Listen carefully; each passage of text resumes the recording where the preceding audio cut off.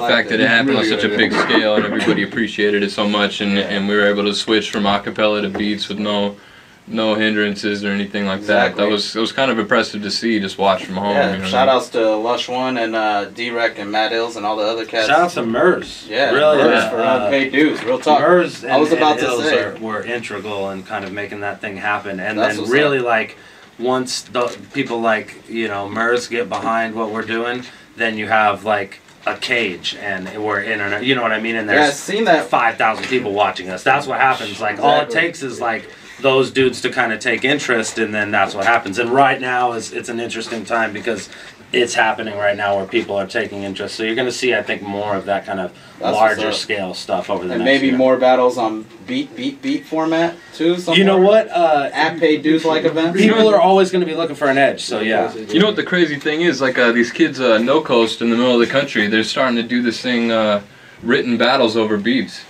So I think they're going to run that for the first time. We'll see how that goes.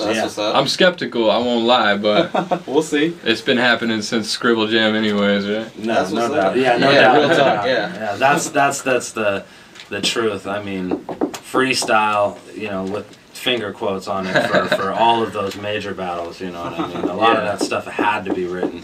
And you know that now when you watch the difference between someone actually freestyling it. And that's what this kind of whole battle stuff has brought to people and brought to the forefront.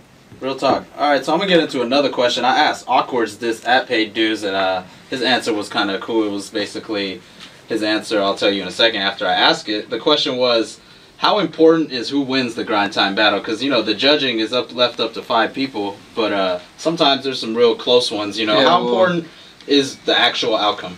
Based on the nature of how grind time and YouTube is already, it's already in the hands of the viewer to judge it for themselves anyways. And I think what a lot of the top dudes are doing are just completely abandoning the judge system and letting the internet just talk it out, And promo is kind of wise. I mean, some people are in it for the stats and are in it for, I beat this guy, but it's not really about your opponent, really. It's how well you do. There might as well be nobody in front of you. It's how well you rap at the end of the day and how much buzz you're going to attract from it. Word. So it is what you make it, really. Any thoughts, Dirtbag? Yeah, no, totally. And I think that when it comes down to it, being someone who's been in a lot of like controversial battles either way, both battles that everybody said I should have won, amazing, and I lost, and everybody dope battles as well. And you know what? The judging element really adds a lot. You know what I mean? Like, at what point does it stop being a competition and start just being a performance? Is the question. And I think when it comes down to like these, like the paid dues situation, of course you have to have a judgment. You know what I mean? Because you have like a 4-man kind of like tournament situation, and that's really cool. I think that we wouldn't have to judge in regular battles if we did more of that kind of stuff. If there was more like defining moments where you had like the best kind of square off in situations like that, like at least once or twice a year, then it wouldn't matter so much if they judged every battle to battle. But when it's close, it's always going to be disputable, and in the end, even when 99% of the people think someone won a battle, there's still going to be like 1% of people that think that someone got robbed or whatever, and it's just it's all opinion. I mean, when you're watching something on a scale where hundreds of thousands of people are watching this, you know what I mean? It's like how you're gonna put it all on 5 people that were there and possibly drunk. So I'll basically tell y'all what Awkward's told me, and I kind of agreed. He was like, as long as you don't get bodied, it's the views that matters. So, the exposure, and I think especially I could say that for everyone in this room, you guys have definitely used that exposure into cranking out some dope music. So that's basically what it's about, man. Absolutely. And, used it to your advantage and grind time's advantage, so dope format. Yeah, ultimate props to grind time, because they definitely gave us all a much bigger platform than we had just in our respective scenes and stuff, and just put our name out there to people that had never ever find out about us otherwise. You know, I get kids on Facebook that contact me from Sweden just to talk about what they had for lunch. Yeah, for real. And that's awesome. I mean, don't do that all the time, but I hear you, man. All right, so we're gonna get into a dope song from Mr. Dirtbag Dan off his recent mixtape, produced by Skylar G. Yeah. Skylar, who will be on this show next week, by the way. Check that out. But as well, we're gonna get into this track and be back with more with Dirtbag Caustic and the rest of the grind time, talented individuals. Yeah, We make got- noise. We all here.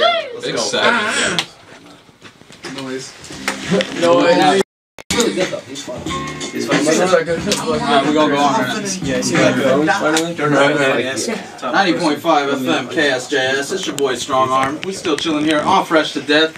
I'm joined by many talented grind time MCs right now in the house. Too many to name, but we got Caustic about to make a quick announcement of an upcoming event. What's up, man? Yeah. I just want to let the Bay Area know. I know it's been a while since we've had some real strong acapella battles in the Bay Area, but you know, in the interim of MOB's absence, I'd like to let everybody know about assault and battling Oakland riots happening at the Metro in Oakland on July 30th. This is going to be some major stuff for the Bay Area. Freestyle battles, acapella battles, and a lot of liquor and good times and stuff like that. You know what I mean? Word. I'd also just like to give a shout out to Reverse Live, listening from home, who couldn't get a ride here tonight. Word. Also, shout outs to Gambit, who also couldn't make it. Shout out to Gambit. Shout out to Lush.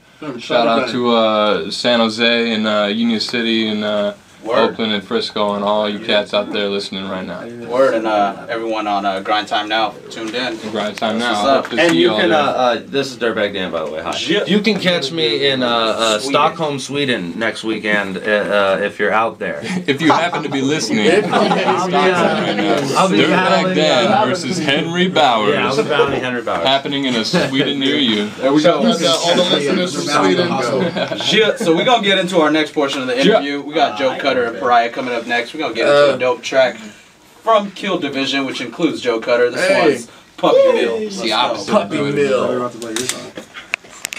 Let's see. No, we all Take that.